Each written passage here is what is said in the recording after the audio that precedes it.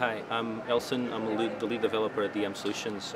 We provide engineering solutions based on our discrete element modeling technology, EDEM.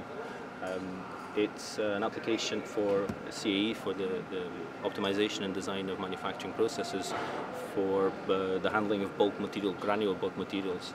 So what you see here is an example of a blast furnace that is used for metals manufacturing. The example we've got here is a GPU version against the CPU version. As you can see, it runs approximately 10 times faster, and the use of AMD's GPU technology and OpenCL has enabled us to achieve this result fairly quickly. It also allows us to ensure that as technology improves, the effort we've put into it won't go to waste, so we can reuse the code we've done. We can improve on it as the technology improves as well, but it's building blocks on what we've got existing already there. I said this is a metal manufacturing example, but our main industry is actually mining and minerals. Most of our customers in that area use our software to design and improve systems that transport minerals, iron ore, coal, or even gold. In their cases, what they want to do is to be able to have a faster design time without having to build samples or small test cases. So they use our software as a way to shorten their process and as a way to also guarantee quality.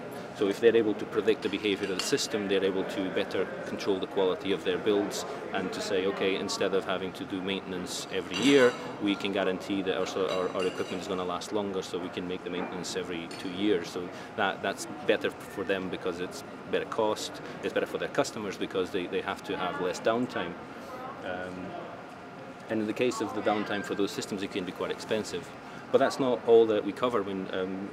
Our application it handles anything that is granular materials. In the case of the agriculture industry, they can also use our software to design things like their machines that handle the grains, because effectively it's all a particle.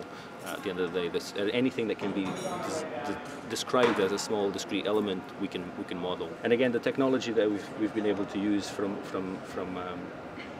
the GPUs is such that it enables us to achieve results much faster. In the case of these simulations, they tend to often run for days, even weeks.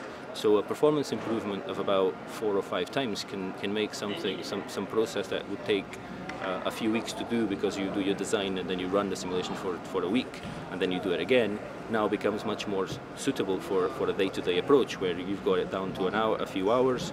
So you prepare your simulation, you run it overnight, and when you come back in the morning you got your results. So you can actually do a lot faster turnaround of your design process. So in order to develop this, we got quite a good help from AMD and their team in terms of expert knowledge and access to the equipment, which allowed us to develop quite a good capability, at least initial prototypes, very quickly, and estimate how well we could do with our development. It's been critical to have access to AMD's experts in the field, which meant that we could do this in a lot shorter time.